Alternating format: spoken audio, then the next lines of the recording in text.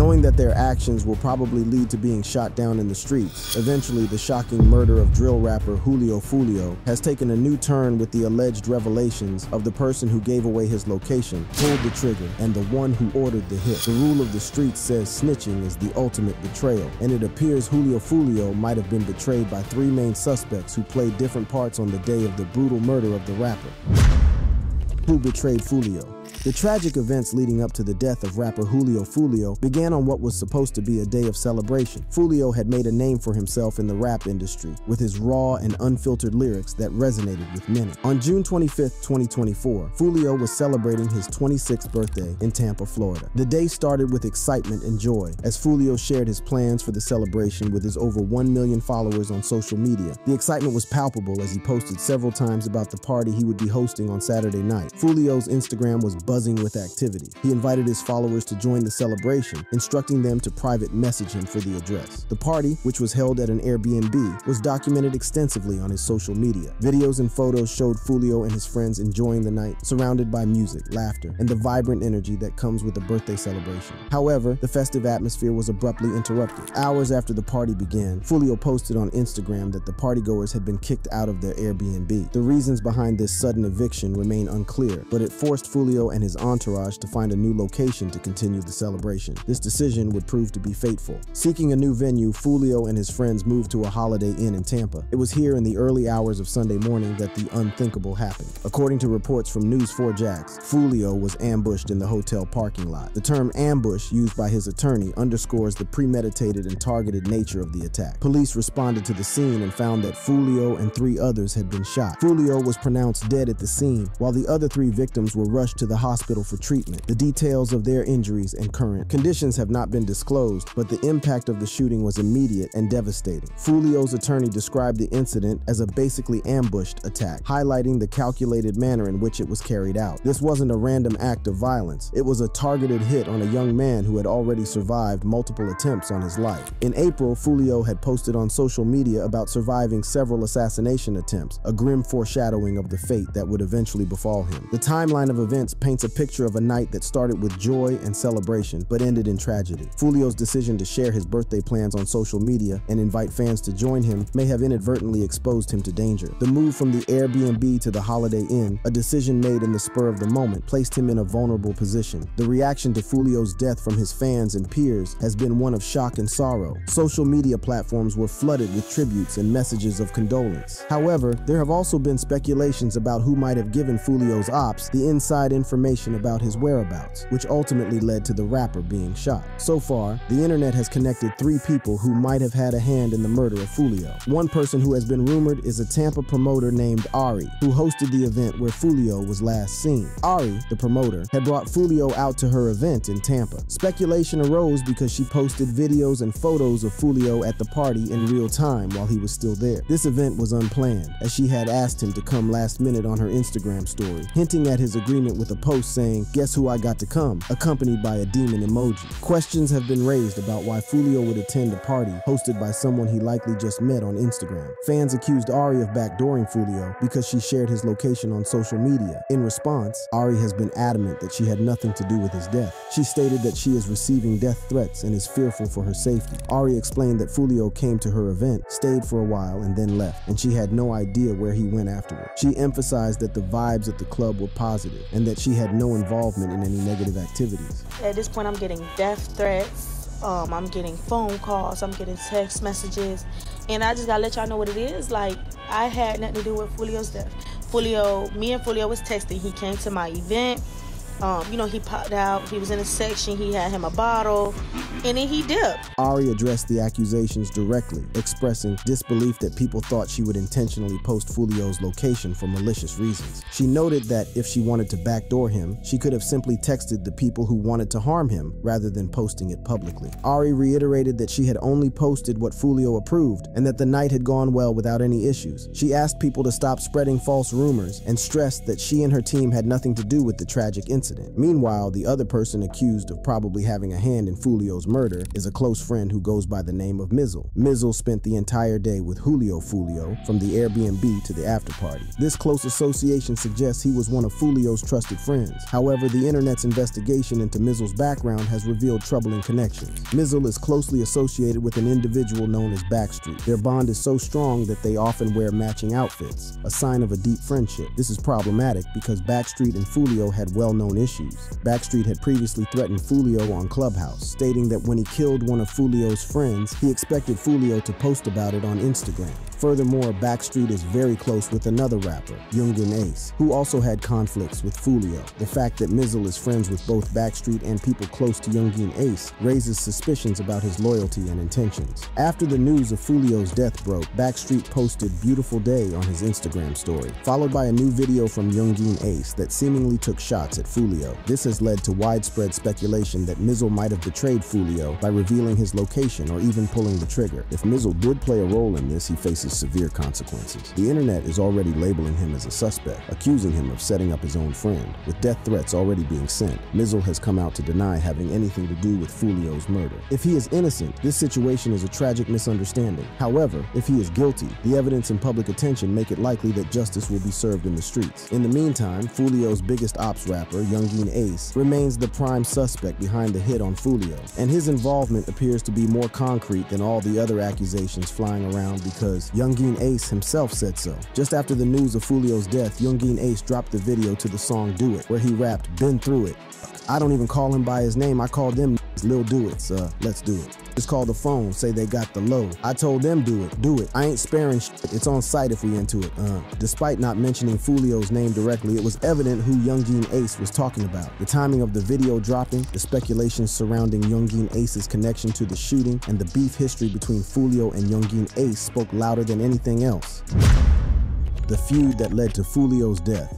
The feud between KTA and TKA, represented by Youngin Ace and Julio Foolio respectively, is one of the most intense and tragic rivalries in the rap world. To understand the origins of this deadly conflict, we need to delve into the backgrounds of these two prominent figures and the initial events that sparked the feud. Youngin Ace, whose real name is Kenyatta Bullard, hails from Jacksonville, Florida. Growing up in a city known for its high crime rates and gang activity, Ace found solace in music. He began rapping at a young age, using his lyrics to express the struggles and hardships he faced in his daily life. His raw talent and authentic storytelling quickly gained him a following, and he soon became a rising star in the rap scene. Representing ATK, which stands for Ace's Top Killers, Youngin Ace's music often reflects the harsh realities of street life and the violence that comes with it. On the other side of the feud is Julio Foolio, born Charles Jones. Like Youngin Ace, Foolio also grew up in Jacksonville and faced similar challenges. He turned to music as an outlet, using his lyrics to narrate his experiences and the environment he grew up in. Foolio's gritty and unfiltered style resonated with many, earning him a dedicated fan base. He represents KTA, which stands for Kill Them All, a faction known for its aggressive and confrontational stance. The origins of the feud between Youngin Ace and Foolio can be traced back to 2017. What began as a misunderstanding quickly spiraled into a full-blown conflict that would engulf both artists and their respective crews. ATK and KTA Kill Them All. The initial spark that ignited the feud remains unclear, but it is widely believed to have stemmed from a minor disagreement that escalated out of control. In 2017, Foolio's cousin Zion Brown was tragically murdered inside his home at 1 in the morning. The incident was a devastating blow to Foolio and his family. The man arrested for the crime, Deontre Thomas, was associated with Youngin Ace, further fueling the animosity between the two camps. The murder of Foolio's cousin set off a chain reaction of violence and retribution. Both Youngin Ace and Foolio began to see each other as enemies, and their respective crews, ATK and KTA, were drawn into the conflict. In June 2018, Youngin Ace was gaining traction in Florida's music scene, but his rising fame was overshadowed by a horrific incident. While celebrating a birthday with his brother and two friends, they were ambushed in a drive-by shooting. The attack left Youngin Ace critically injured, having been shot 8 times, and claimed the lives of his brother and 2 close friends. Ace was the sole survivor of the attack, and the incident left a lasting impact on him. Youngin Ace believed that Foolio was somehow involved in the attack, although Foolio has consistently denied any involvement. The drive-by drive-by shooting marked a significant escalation in the feud, and it intensified the animosity between the two artists. Ace's loss and subsequent recovery fueled his desire for retaliation, and the cycle of violence continued. While recovering from his injuries, Youngin Ace faced legal troubles as well. He was arrested for violating his probation by possessing a firearm, which led to him being placed under house arrest. Despite these setbacks, Ace continued to work on his music, using it as an outlet to express his pain and anger. He released 2 mixtapes during this period, further solidifying his place in the hip-hop scene.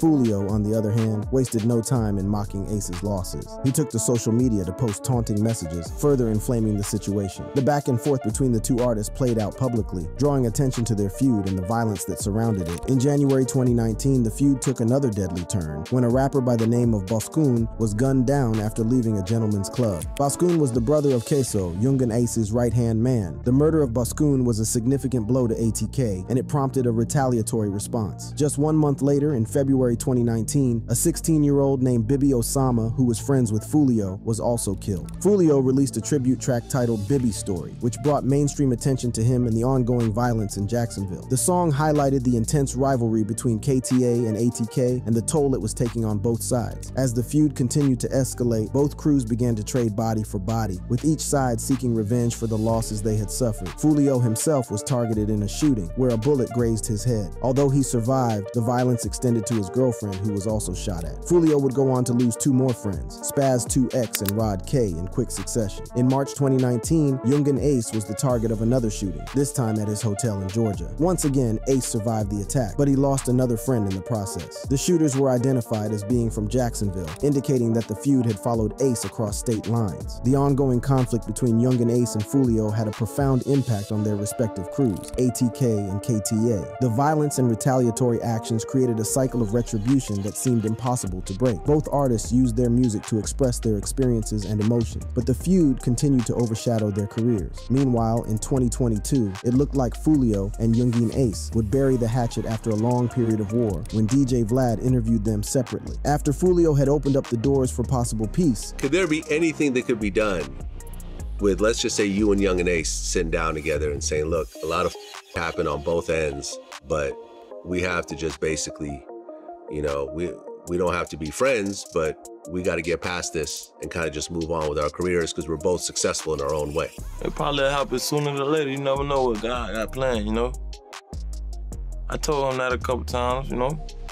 We be talking time to time, like, you know what I'm saying? Like, you never know what could happen. Afterwards, DJ Vlad sat down with Youngin Ace to discuss their feud. In the interview, DJ Vlad spoke with Youngin Ace, marking the second time he engaged with him, following multiple interviews with other figures in the scene. His intention was not to escalate tensions between Youngin Ace and Julio Foolio, but to explore the possibility of reconciliation. Youngin Ace and DJ Vlad discussed the potential for ending the ongoing conflicts. Youngin Ace mentioned that he had never met Julio Foolio in person and doubted the authenticity of any past communications. He emphasized that many individuals in his city used diss tracks against him as a strategy to gain views and popularity. This, he explained, creates a false sense of beef with people he has never actually met. Despite the apparent animosity, Youngin Ace acknowledged that some form of communication had occurred, although he downplayed its significance. He hinted at a willingness to talk and suggested that a resolution might be possible, albeit indirectly. When asked about the possibility of sitting down with Foolio to discuss their differences, Youngin Ace didn't reject the idea outright. He noted that while significant losses had occurred on both sides, there might be room for negotiation and peace. Sadly, just 2 years on, Foolio has become one of the victims of the gang feud, which now seems to have picked off steam with the death of one of the pivotal figures in the game.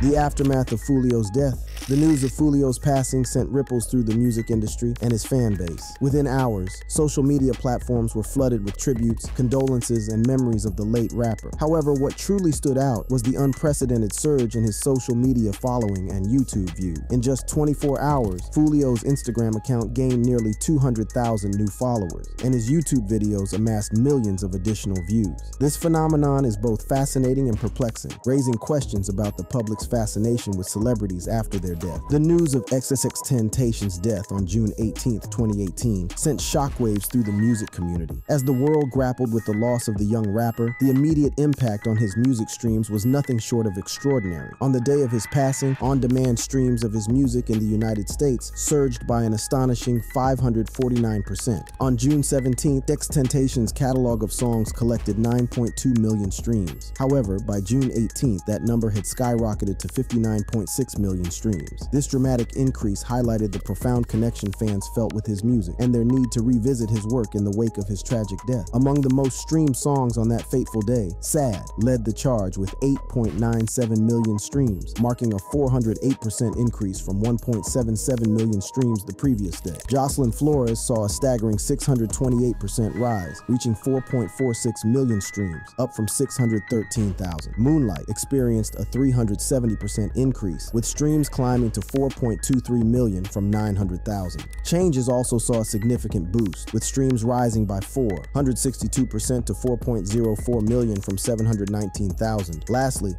Love, featuring Trippie Redd, surged by 499%, reaching 3.83 million streams from 639,000. Also, on the day of his death, Juice WRLD's on-demand audio streams skyrocketed by 487%, reaching over 38.2 million streams in the United States alone. This was nearly 24 million more than any other artist on that day. His music dominated the charts, with 4 of his songs making it into the top 10 across platforms like Spotify and Apple Music. Lucid Dreams, the track that catapulted Juice WRLD into stardom, was the most streamed song of the day, garnering nearly 4.4 million on-demand audio streams. Legends, with its eerily prophetic lyrics, followed closely with 3.1 million streams. Other hits like Robbery and All Girls Are the Same also made it to the top 10, ranking 7th and 9th respectively. However, despite not having the same star power as XX or Juice WRLD, plus controversies and feuds that often surrounded him, Foolio's talent was undeniable. His tracks like Crooks and List of Dead Ops garnered millions of views, making him a prominent figure in the rap community. His sudden passing left a void, but it also sparked a wave of interest in his life and work. Meanwhile, Youngin Ace has found himself the subject of online criticism after the release of the music video Do It after Foolio's death. Just hours after the news of Foolio's death broke, Youngin Ace released the music video for his song Do It. The timing of this release was seen by many as a deliberate act of provocation, leading to a wave of online criticisms. Fans and critics accused Ace of celebrating Foolio's demise, further fueling the controversy. The release of Do It has brought the long-standing feud between Youngin Ace and Julio Foolio back into the spotlight. The history of violence, loss, and provocation between the two rappers has created a toxic environment that has spilled over into real-life consequences.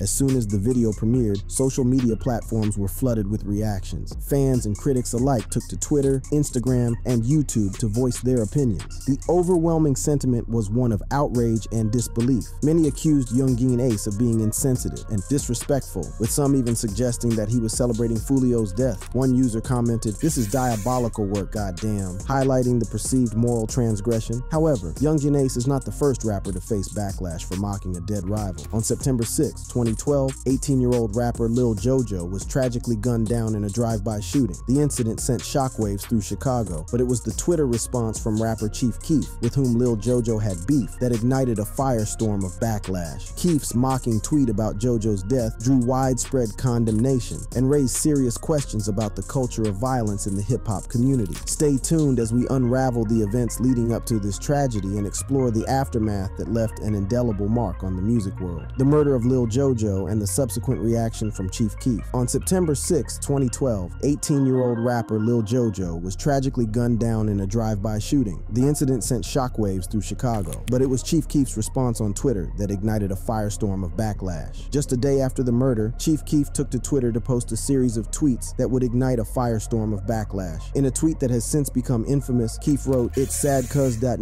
Jojo wanted to be just like us." This callous and mocking response to Jojo's death drew immediate condemnation from fans, critics, and fellow artists alike. However, Youngin Ace and his gang members weren't paying too much to backlash, because while Youngin Ace was mocking the death of Foolio with his brand new single, so was his fellow gang member and collaborator Spinabenz. Spinabenz, whose real name is Noah Williams, is a key figure in the ATK, or Ace's Top Killers, a rival gang that has been embroiled in a bloody conflict with KTA for years. The rivalry between between KTA and ATK is not just about music. It's a war that has claimed lives and left a trail of devastation in its wake. Like with Youngie and Ace, Foolio and Spinabenz's rivalry reached new heights with a series of diss tracks and social media exchanges that kept their fans on edge. Each new release seemed to escalate the tension, with both rappers refusing to back down and Spinabenz gloating over Foolio's demise. Spinabenz took to Instagram, posting a series of celebratory messages about Foolio's demise. His words, "Game over, we won," were not just a declaration of victory, but a blatant display of disrespect. The post quickly went viral, sparking outrage and disbelief across social media. The internet was ablaze with reactions to Spinabenz's comments. Fans and critics alike took to platforms like X, formerly known as Twitter, to express their shock and anger. One user wrote, "Spinabenz and Wappa with the chopper sampling Chingy Holiday Inn to diss Foolio. I can feel it." Another added, "This is disgusting. R.I.P. Foolio. Spinabenz needs to find Christ." The backlash was immediate and intense. Many condemned Spinabenz for his insensitivity and lack of respect for the dead. Another ominously predicted, "Spinabenz and Youngin Ace talking about Foolio is crazy. One of them probably next to get caught slipping." Still, on the other side of the aisle, Foolio's girlfriend was mourning her beloved lover. Amidst his burgeoning career, Foolio found love in Blanco Mani, a talented hairstylist and entrepreneur from Jacksonville. Blanco, known for her impeccable braiding techniques and entrepreneurial spirit, owned the Hair X Wig Killer Beauty Salon and the Shop 1023 boutique. Their relationship, though somewhat discreet, was filled with mutual affection and respect. Blanco often shared glimpses of their life together on social media, showcasing their deep bond. Blanco Mani was among the first to confirm the heartbreaking news. She took to Instagram to share her grief, posting a series of emotional messages and videos. The sudden surge in attention led her to privatize her account, but her sorrow was evident in every word she shared. Blanco's initial reaction to Julio's death was one of shock and disbelief. She took to Instagram to confirm the tragic news, sharing a series of posts that conveyed her heartbreak. Julio Foolio's untimely death at 26 leaves an indelible mark on the Florida rap scene and beyond. Sadly, with the death of Foolio, the violence that has dominated the Florida rap scene in the last years only looks to be getting escalated. For more content like this, click on the videos showing on your screen now.